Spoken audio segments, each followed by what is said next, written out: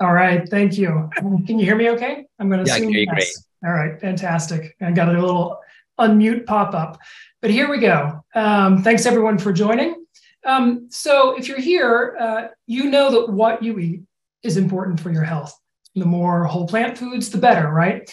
But most of us, doctors included, don't know that when we eat is nearly as important.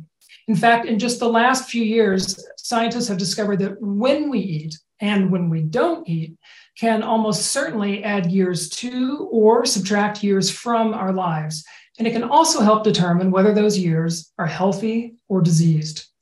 I'm going to tell you today about three aspects of this research. The first two are about the two main types of fasting, broadly speaking.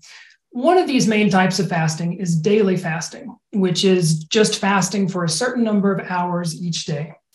The second kind of fasting is prolonged fasting, which is fasting for multiple days or even weeks. Now, usually when people speak of fasting for health, they're talking about fasting to heal or fend off somatic diseases of the body. And that's mostly what I'm going to talk about in these first two sections. But in the third section of my talk, I'm going to focus on fasting for mental and neurological health, which I believe has been has been too far neglected for far too long. Our friends at The Real Truth About Health have asked me to talk for an hour and a half with about a half hour for questions at the end. So that's what I'm going to aim for. I've never given a talk this long before, so it should be fun to see if my voice, which has been cracking a lot this week, holds up. Okay, so let's start with the latest science on daily fasting, which I found just astonishing as I researched my book, and which might just change how you eat for the rest of your life. Before I'm done with this section, I'm going to leave you with three big principles from scientists and fasting doctors about when to eat that you can use to be healthier. The first thing to know about daily fasting is that you are already doing it. You finish eating at night. For most people, it's night. You go to sleep and you break your fast the next morning at breakfast or with your first cup of coffee. The vital question that scientists have begun exploring in just the last, say, 5 or 10 years is this: how long or short should our overnight fast be if we want to be at our healthiest? And the answer that they've come back with just resoundingly is that we're healthier when our overnight fasts are longer. That's why so many people have started doing what are called 16-8 or 18-6 eating patterns, where you fast for 16 or 18 hours a day, and then you take all your calories in the other 8 hours or 6 hours of the day. Eating in a window like that is healthier because it gives our bodies more time to repair more of the parts of our cells that are forever getting damaged and breaking down. See, our bodies are these marvelous self-healing machines. They are constantly making repairs to damaged and broken parts that save us from disease. If our bodies didn't do that, not many of us would be here even just a few years from now. The problem is that our bodies usually make these repairs only at a very low rate. That's because our bodies are busy most of the time doing all the other things that make up our lives. One of those things, one that takes an enormous amount of time and energy, is digesting our food, sending the nutrients from that food to cells in every nook of our bodies, and putting those nutrients to work in trillions of cells.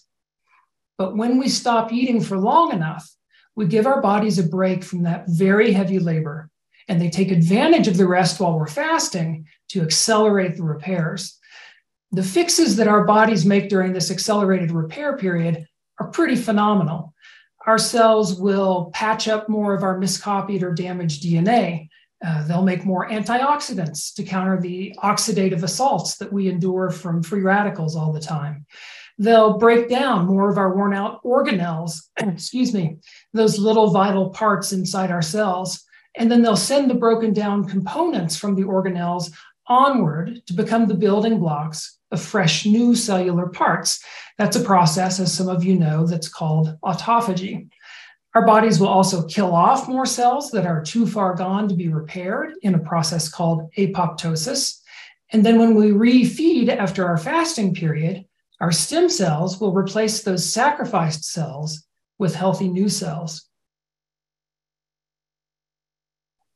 All of these repairs and more not only save us from disease in the long run, but also yield immediate benefits.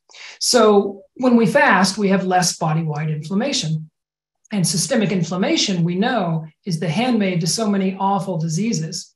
If we have high blood pressure, it will decrease on a fast. If we're insensitive to insulin, which can lead to diabetes and other metabolic distress, we grow more sensitive to it when we fast. These wonderful repair mechanisms are not unique to us. 1 billion years of evolution have bestowed some version of them on nearly every creature on the planet. But although they've been around forever, which is why I called my book The Oldest Cure in the World, scientists are just now learning how to use them to our advantage. One of scientists' most important findings, one you'll want to know as you think about when to eat and when not to eat each day, is that our bodies don't start making these crucial repairs the moment we stop eating. It's not as though you swallow your last calories, whether they're carrot sticks or French fries, and 10 minutes later, your body says, all right, now we're fasting. We're going to start making these repairs. It turns out that there's a metabolic cost to our bodies in making the switch from processing nutrients to making repairs. And the body doesn't want to change over to repair mode until it's sure we're done eating. It doesn't want to make that switch and pay that metabolic price and then an hour later have us stuff more food down our throats, again, no matter whether the food is broccoli or Big Macs, because if we do that, our body will have to switch out of repair mode and go back into nutrient processing mode, which exerts even more of a metabolic cost. So instead, what the body does is it waits. About 6 hours after we've eaten or drunk our last calories, the body makes the switch from nutrient processing to repairs. But even then, it acts like it's not very confident, and the repairs accelerate only slowly. They increase hour by hour until about 12 hours after our last calories, when the repairs go into a kind of overdrive. And the repairs keep increasing at a rapidly growing rate with every hour we fast beyond those 12 hours. Unfortunately, studies show that most of us are eating or drinking something caloric over 14 or even 15 hours a day. So that means most people are fasting for only 9 or 10 hours a night. Since it takes 6 hours to get into repair mode, they're getting just 3 or 4 hours of repairs each night, and they are never getting into that overdrive mode of repairs that starts at about 12 hours into a fast. That's why scientists encourage longer overnight fasts. They've found that our health improves starting with an overnight fast of at least 12 hours, and the benefits increase impressively with every hour we add to that 12. It makes sense, right? Someone who fasts for 16 hours a night is getting a full 10 hours in repair mode, 4 of those hours in overdrive repair mode. So that's the first big principle of daily fasting. We're healthier when we fast for at least 12 hours a night, and we get healthier still with even longer fasts of up to 18 hours, which would mean a daily eating window as short as 6 hours. Scientists don't know yet whether an even narrower eating window, say 4 hours or even 2 hours, is better or worse for our health. Some of them worry that cramming all of our food into so short a window might counterbalance the benefits that we'd get from the longer fast. So for now, not many scientists recommend narrowing your eating window to fewer than 6 hours a day. Let's remember here that eating in a window of 12 or fewer hours each day is nothing new or crazy. In fact, it's how most humans and humanoids all over the world probably ate for thousands of millennia. We can pretty confidently speculate that even before humans existed, our predecessor hominids ate almost entirely by daylight. They would start eating sometime after the sun came up in Africa, and then they would stop eating before the sun went down, when nocturnal predators had every advantage over them. Eating after the sun went down was a pretty good way to get your genes weeded out of the gene pool.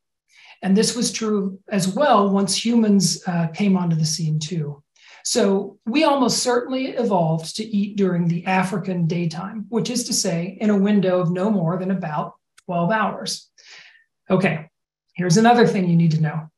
Most of us today who practice this kind kind of time-restricted eating, as it's called, we do it by skipping breakfast.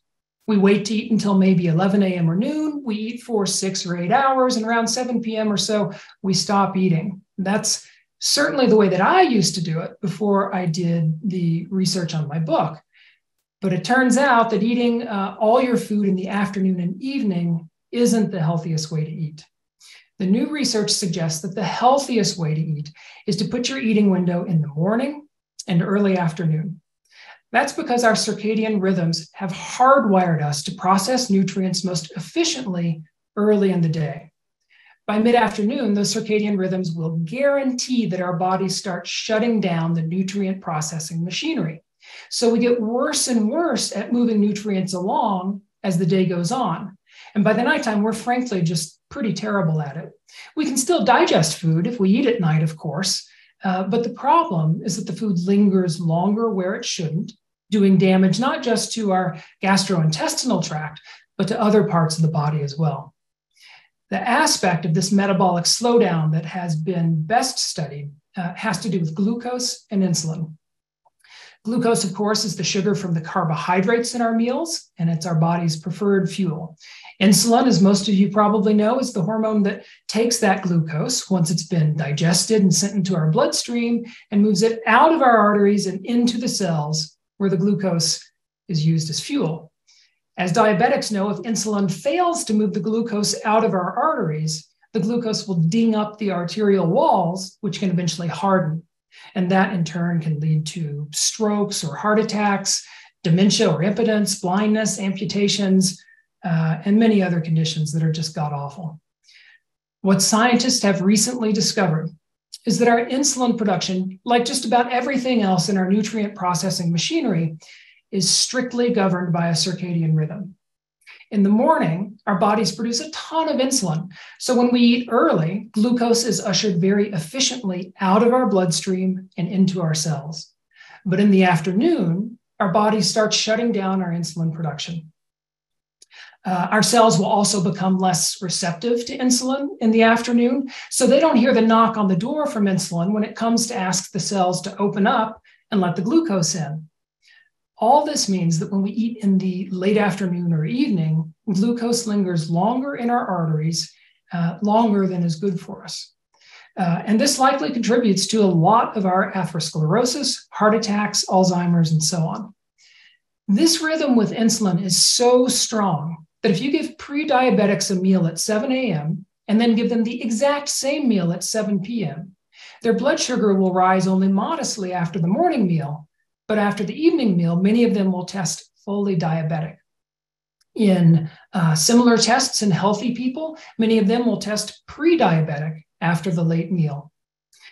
This circadian slowdown happens in nearly every aspect of our digestion and nutrient processing, and we apparently can do nothing to change it.